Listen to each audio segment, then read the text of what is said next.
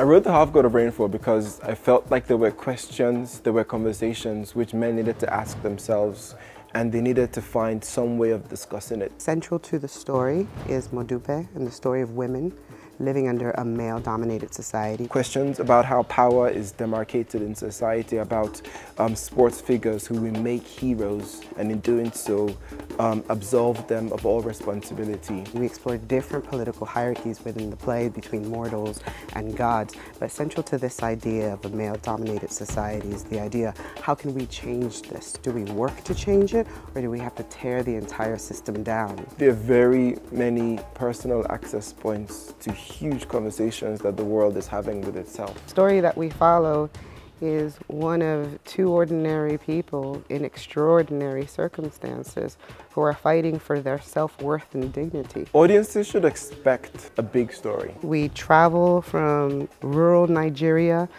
to the skies of Nigeria, to Mount Olympus, to space. They should expect movement, dance, song. It will feel epic. It's a melding of cultures and worlds and films and stories. There's the themes of basketball, Greek mythology. we're looking at Orisha. The interweaving of ancient myth and contemporary myth and urban myth. And that's all very, very exciting to draw inspiration from.